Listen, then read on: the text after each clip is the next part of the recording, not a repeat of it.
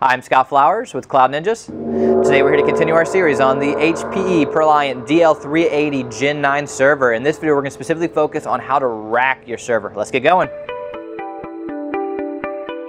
Well, hey, thanks for stopping by today to learn a little bit more about the HPE ProLiant DL380 Gen9 server. Do us a favor, find anything that helps you in this video, click that like and smash that subscribe. All right, we'll top in. This video is going to be specifically focused on how do I get my ProLiant DL380 Gen9 into a rack. So it's going to be a pretty simple process overall, but there's one major warning that we wanted to point out in advance that hopefully will help out some people down the line, because this one can be head scratching and make you want to bang your head against the wall because it's frustrating. So HP did not make one rail kit for the 380 Gen 9. That is correct. The large form factor versus the small form factor. So these chassis right here won't all accept this rail kit. This rail kit right here is the large form factor rail kit, so you can only use it on the large form factor server. It will not work with the small form factor. I guess technically it will, but it'll stick out several inches from the end of the rack, and that's not what you're going to want. It's not going to look professional. So what you're going to want to get for the small form factor is the small form factor rail. So the question is, how do I figure that out? Well, that's where it gets really confusing, and I'll say HPE did not do a good job on this as a whole.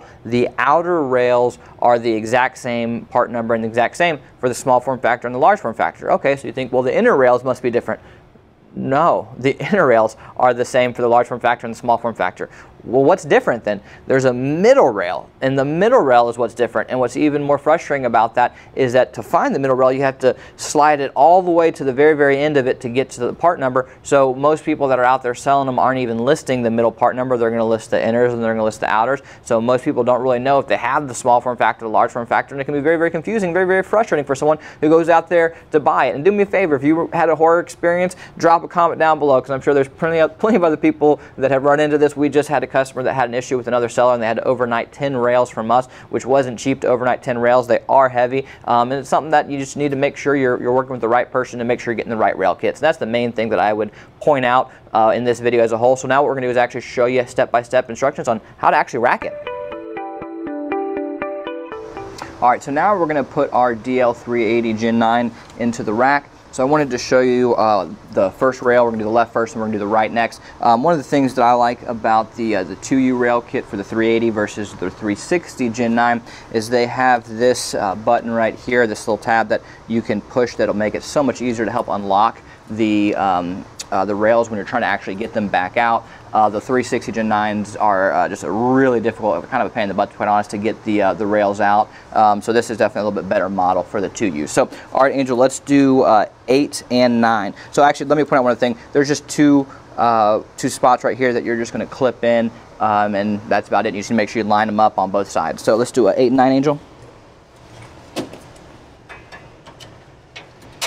So I like to have the back done first, then I'll come up here, and then I will get this locked into place. And you click it in, and you can see it's firmly in there. So if I try to pull it out right now, I can't. But if I wanted to pull it out, this button that I was showing you, when you push this in, it'll unlock it, and now I can pull it out. And it's a way better design for the 2Us compared to the 1Us. So again, I'll just go ahead and lock this into place, and now we'll do the right rail. All right, so now we're doing the right, and you'll notice again it'll say front R right here, and on the back side it's going to say front right, and it's going to say rear, so just let you know how to line everything up. So Angel, again, we're going to do 8 and 9. So Angel will hook them up on the back to start, and then I will click these two right here as well for the 8 and 9.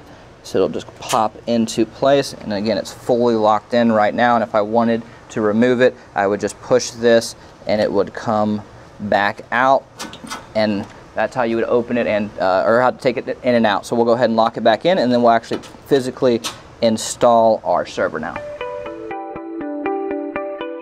All right, so now we'll show you the inners and then actually put our server in. So essentially when we pull out the inners, you will notice there's two sets of inners. So the first one's going to pop out, and then the second one will come out. There's 4 notches in them that we're going to actually put the rivets on the side of the server. So I'll take this one out, and then we'll show you.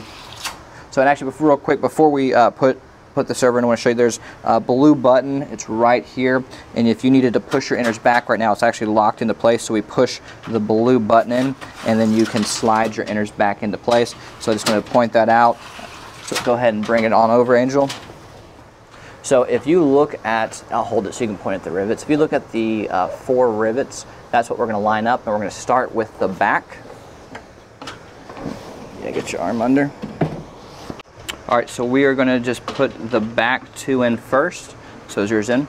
And once the back two are in, you can pretty much just kind of lay it down and just make sure that it actually physically clicks into the sides, but they'll be all lined up at that point. So we like to just put the back two in first and then just kind of lay it down. And again, you can see nobody's holding it at this point. It's locked securely into place.